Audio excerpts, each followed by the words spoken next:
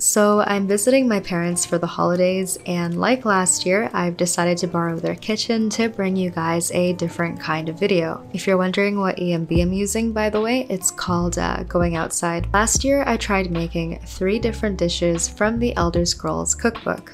A mud crab dip, a leek and cheese crostata, and a sunlight souffle. We don't talk about the souffle. And to be completely honest, I wasn't too impressed with the dishes. Okay, to be fair, the mud crab dip was straight bussin' on God, but all 3 dishes kind of tasted the same and a tiny bit bland at that. In all fairness, my provisioning skill line IRL is only level like 7 at best, so I'm sure that didn't help. And the dishes that I selected all called for pretty similar seasonings. This year, I wanted to shake things up a bit. I wanted to craft 3 provisioning recipes that were all pretty different from one another in terms of their taste, to truly experience the entire breadth that the Elder Scrolls Cookbook has to offer. So I picked an assortment of dishes that all looked and sounded quite unique from one another. From this selection, I then polled my subscribers on YouTube to help me pick the starter dish. Okay, who voted for swamp shrimp? Are you kidding me? You guys disappointed me by picking the Elsweyr Fondue instead of the Bosmer bites. Man, where are my Bosmer mains at? How could you do this to me? I also polled my YouTube members for the main dish. The Nordic seared barnacles absolutely rolled and smoked the competition. And I chose a dessert to make myself.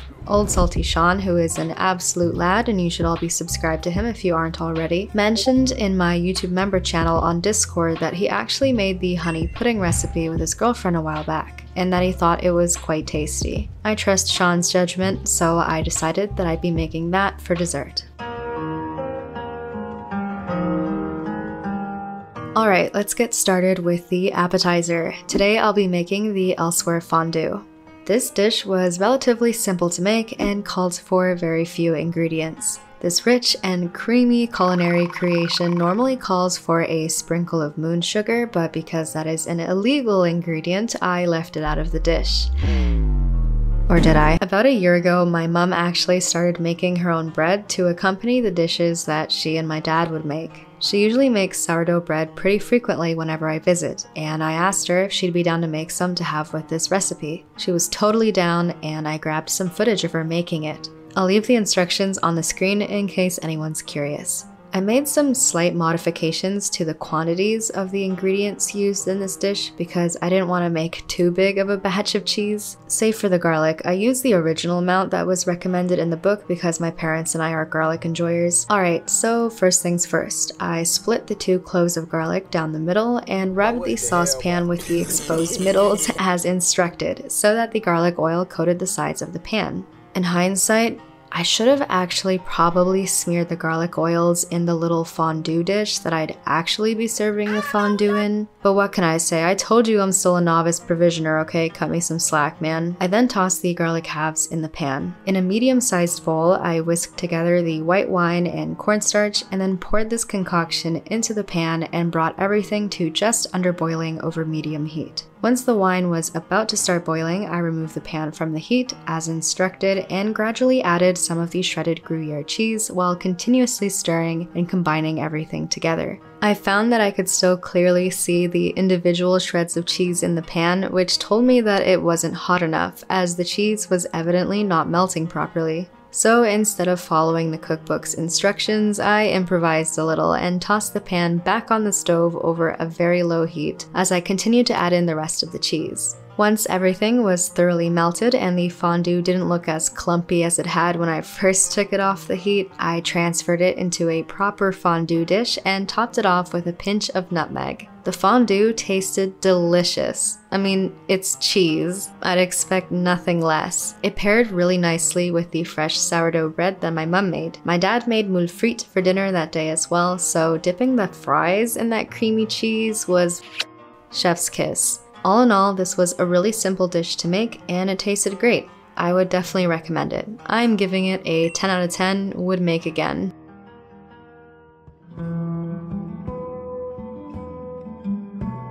Nordic barnacles are one of my favorite ingredients in Skyrim. Combine them with salmon roe and garlic to create one of, if not the most expensive potions in the game. Yes, I enjoy making gold in that game too, what a shocker. So I was pretty ecstatic to see that this dish was voted to be the winner. Apparently, the Nords of Skyrim prefer to pair this coastal delicacy with juniper berries. Unfortunately for me, those are not prevalent in my corner of Nirn. However, upon consulting the all-knowing internet, I was informed of the fact that the taste of juniper berries is very similar to that of rosemary. Perfect, now that I do have. So I used all of the ingredients in all of their recommended quantities from the cookbook, save for the crushed juniper berries. I crushed some rosemary and my family's molcajete to serve as a substitute. Alright, let's get cooking. I combined the crushed rosemary, white wine, and vinegar in a large bowl. I then added the scallops to this marinade and let them bathe in it for about 20 minutes. Because they weren't fully submerged, I made sure to frequently splash some of the liquid over the scallops, and I turned them over after the 10-minute mark.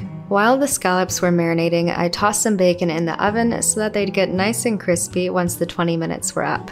After 20 minutes had passed, I added some butter to a pan over medium heat. Once it had all melted and started to bubble, I removed the scallops from the marinade and placed them on the pan flat side down, making sure to keep ample space in between each one. The cookbook recommends searing the barnacles. The cookbook recommends searing the scallops until they are a nice golden brown, which would supposedly take 3 minutes on each side, give or take. Now, I may have cheated and watched a video of a lady making this very same dish before I gave it a shot, and I noticed that when she got to this stage, her butter had gotten very brown, likely from the heat. I'ma be real with you, Chief. It didn't look all that appetizing, so I was reluctant to have the heat so high. As a result, it took much longer than 3 minutes for each side of the scallops to brown. In fact, it took closer to like 8 or 9 minutes per side. I know Gordon Ramsay is having an aneurysm right now. I flipped the scallops over a few times and removed some from the pan earlier than others because some had browned faster than others. I also split a scallop in half off camera and took a bite to test for poison. To test to see if it had cooked properly, and it had.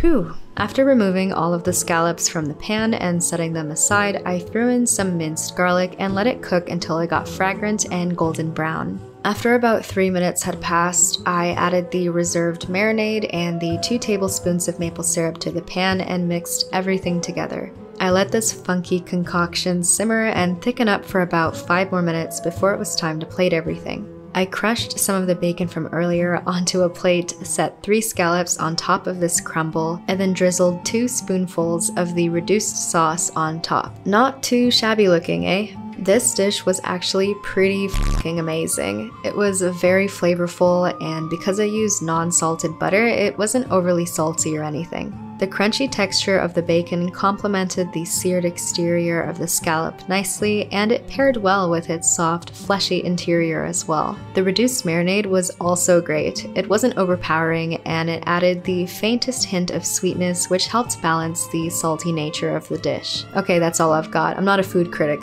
but I hope that description did this dish justice. I would also totally recommend making this dish. The only downside was that it took about an hour to make and not much more than a minute to eat. I can't afford to be fucking around with my time like that when I'm busy with university work, cleaning out my guild's goddamn guild bank, and making these videos. So I unfortunately can't see myself making it again anytime soon. I'll give it a 9.5 out of 10.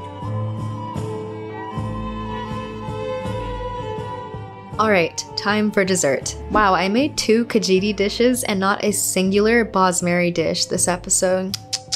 For shame. I'm gonna have to do something about that. I'm not a huge pudding enthusiast. Like, it's okay, I guess. I'll have it maybe once or twice a year. I don't have much of a sweet tooth in general, actually. I prefer salty snacks, but Sean said that this dessert slapped, so I took his word for it. Making the honey pudding was quite simple. I poured some milk into a pot over medium heat and then added some drops of vanilla extract to it. Once it began to boil, I also added in some honey and stirred it around for a couple of minutes to ensure that all of the honey had steeped into the milk properly. After it had, I quickly whisked together some heavy cream, cornstarch, egg yolks, and salt in a medium bowl. As I whisked everything together, I poured in a little bit of the hot milk into the bowl to temper the mixture, and then poured everything back into the pot. I turned up the heat a touch and cooked everything for an additional 5 minutes, stirring all the while, until the mixture got the way I prefer my men, nice and thick. I then removed the pot from the heat and strained this thickened mixture through a mesh sieve into a clean bowl. I jiggled it a bit for good measure, covered it with plastic, and then refrigerated it for a few hours. The cookbook recommended covering it with plastic right away, but I think that when I make this dessert again, I will let the pudding cool down a bit before I wrap it up. That way there won't be any condensation that builds up next time.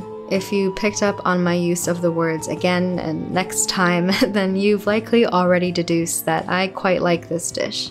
I did. I am a honey enjoyer. I remember getting roasted in my Discord server over a year ago for mentioning that I even drizzle honey over my pizza. That's not that weird, okay? There are motherfuckers out here putting pineapple on their pizzas, SMH in my head. This pudding was simple to make and deliciously sweet.